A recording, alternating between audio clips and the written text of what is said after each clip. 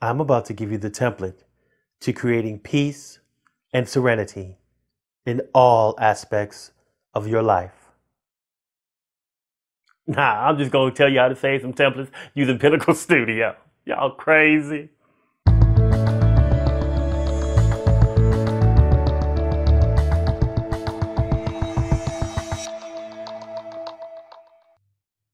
Hey Pinnacle Studio peeps, how y'all doing out there? My name is Maliek and I'm back on your screen with more Pinnacle Studio love from PinnacleStudioPro.com. Today I'm going to show you how to create and save templates using Pinnacle Studio 21 Ultimate. So let's jump right into the software and make it happen. Here we are in Pinnacle Studio 21 Ultimate. Before I get started, I want to remind you guys to subscribe to Pinnacle Studio Pro to see great tips and tricks just like this every Saturday. Let's get to templating. If you regularly create videos that follow a similar model or shot list and you want to speed up your workflow, this is the video for you. It's all about saving those templates so you can easily create videos. For example, my YouTube videos start off with me saying something quirky, and then my intro plays. I explain what the tutorial is about. I show you guys the tutorial, and then I end the video with a call to action. I do this every time I make a video. Now, Pinnacle allows you to create project templates of your videos by creating placeholders that allow you to replace the elements of your project without having to start them over from scratch. I can have my intro always there and a placeholder for my little quirky thing at the beginning, and then a placeholder for me to do the tutorial. All of that quick and easy to do. I'm going to show you how to get it done. So here in the timeline, I have a video that I created. This was a video for my son's science fair, doing my son's homework for him. You know how it goes, people. You know how it goes. So basically, this video has a lot of stuff going on in it. You got the intro, you got the beginning, you got a little crawl, you got music down here, a title, you got a background of the stars, and then you got all of these clips here and titles and all of this jazz. And then guess what? Down here you got voiceovers and you got music and you got audio ducking. You got all of this jazz going on. Lots of stuff, right? So if I wanted to create something that used these effects, as you can see there's effects in some of these clips, and if I wanted to have everything applied to it, basically when I create the template, it will keep these effects for any of these placeholders that I create, which is fantastic. Let's go ahead and create a template. So what I'm going to do is go to File, Save Movie as Template. So then it opens up the editor to save your template. So what you do here is you go through and you select the files that you want to replace. Anything that is unchecked will be included in the template. So if I want to include the star field, I don't want to check that. If I want to include my intro, I'm not going to check that. I'm just going to check the things that I want to create placeholders for. So these files, like let's say these files of these stars, I want to replace all of these things. And the cool thing about it is it breaks it down by section. So it knows that these are all little MOV files, right? And then, boom, that's all the video, right? So you see I'm in the video section. So now the audio section. So if I want the music to stay, the Star Wars opening crawl music to stay, but I want to replace the voiceover, I'm just going to put a check for the voiceover, but I want to keep that science journal song there. I'm going to leave that. So I just want to replace the voiceover because we need a different voiceover for it. And then if there's any pictures and titles, we have those here. So if I want to replace these titles and pictures, I can choose which ones I want to replace. Let's say I want to keep the titles and I just want to replace any pictures. And I can select those. Let's say I want to keep this background picture here. Then I can do all that stuff.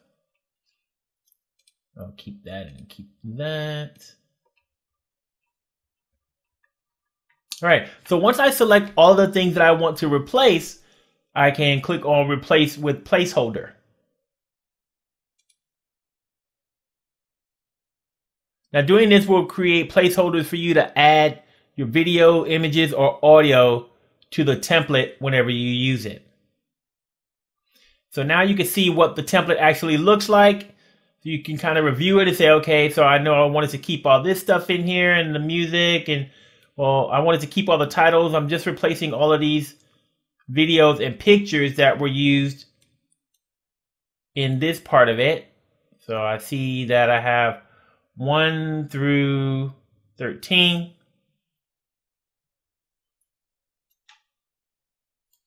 And then here I have the music, and then it has placeholders for all of the voiceover. So it looks like everything came out correct, exactly what I wanted to do.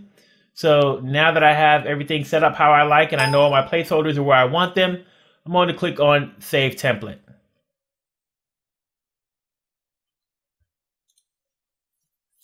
So once I do that, I need to give this a name. And here's the extension. It's a PS template. I'm not going to replace that. I'm just going to replace the name, and I'll call it Science Project. And I'll click on Save.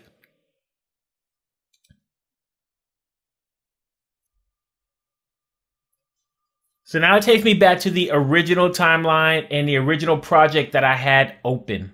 So where's my save template at? Where's this thing at? I need to be able to get to it if I want to use it, right? Well, I'm going to go here and open up a new tab. And I'm going to go to the navigation bar, and I'm going to go to Montages and Templates. Then I'm going to go to Templates. And under Templates, you'll find a section called My Templates. So I'm going to click on that. And here you will see, here's my science project template that I created. So I'm going to use my left mouse button. I'm going to double click on this. And it's going to say, hey, do you want to change the project that you were currently working on? If you made changes and you want to save it, click Save. I didn't, so I'm going to click on Don't Save.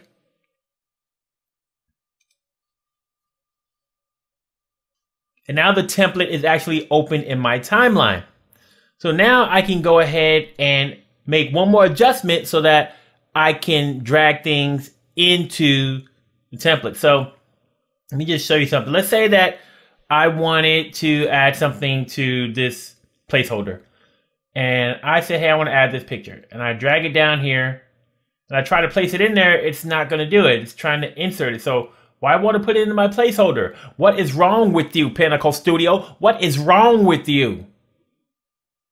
Well, it's not Pinnacle Studio, it's me. So what I need to do first, before I drag any clips into the placeholders, is I need to change the timeline mode to replace mode. So I'm going to go here. Right now I'm in overwrite mode. So I'm going to click on this little drop down arrow. And I'm going to choose this one here. It's called replace mode, so that I can insert my clips into a placeholder. I'm going to click on that. Now that I'm in replace mode, if I drag a clip, you see that it changes to pink, and I can just let it go, and now that clip is there. So I can do that with all of these.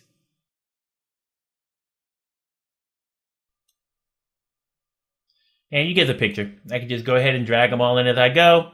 And now if I were to go ahead and play this or scrub the timeline, you'll see that the images that I added are now in these placeholders. And once I get to a position where I stop adding placeholders, you'll see that it'll just have the number of the placeholder that I can go ahead and drop information into. And as you can see as well, my titles, the backgrounds that I selected to keep are all still there. All that information is still available to me, and it saved all those things, and it just made placeholders for the things that I wanted placeholders for. And this will make it really easy to make any videos that you make on a regular basis like your YouTube videos. So that's it, people. Save as template all up in your face. All right, Pinnacle Studio peeps, I want to thank you so much for watching this video all the way through to the end. It truly means the world to me. Now, I want to send a shout out to one of our subscribers, FactXback. FactXback makes corporate production and personal videos on his YouTube channel. So, if you're into checking out some corporate production and seeing how that's done, or check out some of his personal videos, head over to his channel, check out a couple of the videos, and if you're feeling what he's dealing, make sure that you subscribe. If you guys want to get a shout out like FactXback did, make sure that you head over to the video description and fill out our shout out request form. If you have a tutorial you'd like us to make, head on over to the video description and complete our tutorial request form. Now that I'm done with that, I got a few things I need you to do for me. The thumb. The one that's pointed in the upward direction. Click on it. It lets people know that the content in this video is good and that they should watch it too.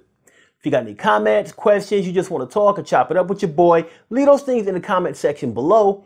And last but not least, smash that subscribe button. And after you do that, click on the bell. When you click on the bell, you receive notifications every time I upload content to YouTube. And that way you don't miss out on any of the learning and all of the fun. Thanks for watching. We'll see you again soon.